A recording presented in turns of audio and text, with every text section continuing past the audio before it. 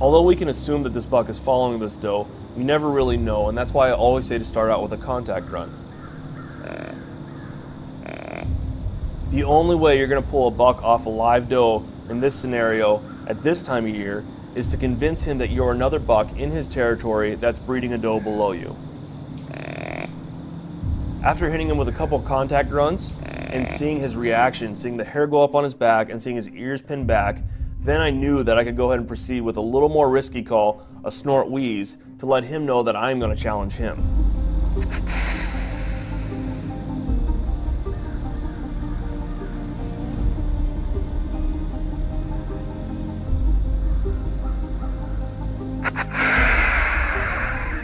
After the second snort wheeze, you can tell that this deer definitely acknowledges I'm there, but hasn't made a commitment to come over to me at all. In his mind, the next thought process that he has to have is to determine what deer I am. Because of that, you'll see him lick his nose, and that licking of his nose is adding some moisture to his nose so he can help identify me by scent. Because I want this deer to acknowledge the fact that I'm not a youngster in the area, that I'm an aggressive, mature deer, I'm going to hit him with a breeding grunt.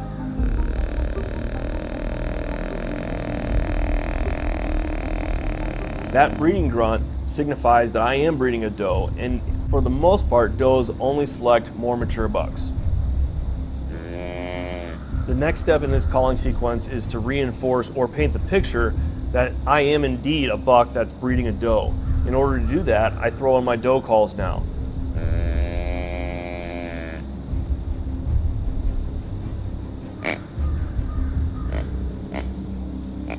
Shortly after those two bleats, you'll hear me hit a couple quick, almost contact sounding grunts. These are the similar grunts that you'll hear a buck make while he's chasing a doe. Again, just trying to paint a picture that there's breeding process going on that he's not a part of.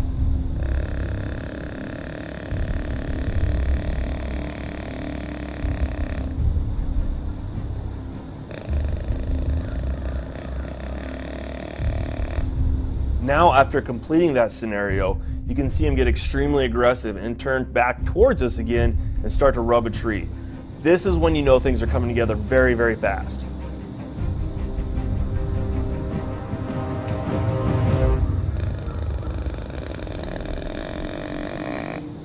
Once you see a deer react like this and see him rubbing the brush, scraping the ground, and see him licking his nose again, you can be very certain that you've got his attention, and that's when you're a little more free to use the calls more so than what you normally would. This is the type of time where you can get really aggressive and really not harm yourself at all.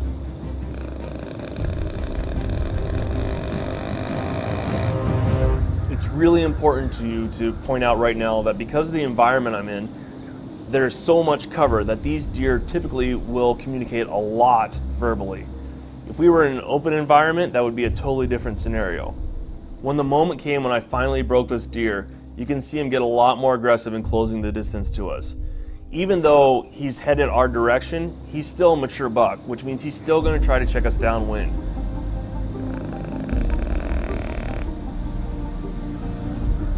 One thing you have to remember as you watch a deer like this walk in, a mature buck especially coming in downwind of you, you want to pay attention to how much he's licking his nose, because that is the determining factor of you deciding when the next time you'll call is. Meaning, if he comes downwind of you directly and stops licking, he's probably got a scent of either you or something he doesn't like. But when a deer's frantically licking his nose like this, he's desperately trying to identify which deer it is.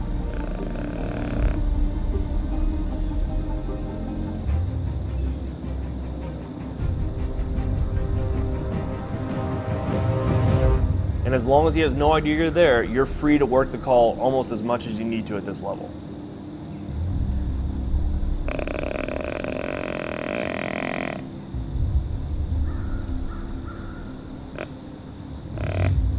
One of the things you'll notice sometimes as a deer is approaching like this, he may turn, and if he turns, don't panic yet, especially if his ears are positioned back towards you. That means you still have his attention 100%. If a deer turns and swivels his ears in front of him and walks away from you, then you've got to make a decision. You either have to find a hole to shoot through in a hurry, or you're going to have to try another call. But whatever call it is going to have to be an aggressive one. Because this deer's ears are pinned back to me the entire time, there is absolutely no reason to panic. He is simply turning around to posture and to show a little bit more dominance by rubbing a tree again. In this scenario, the wind in our thermals is totally in our favor, and we're on the edge of a bluff. So this deer has to come down and investigate.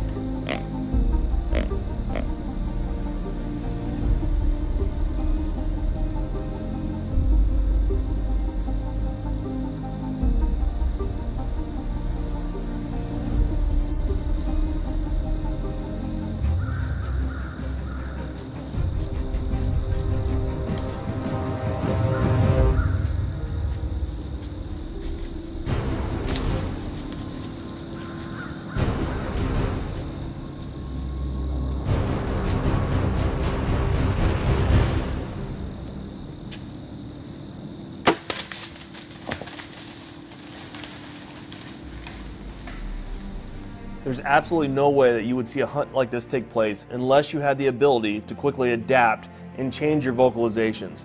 The modest slide in the extinguisher is the only call that I know of that I can do that so accurately and so dependably.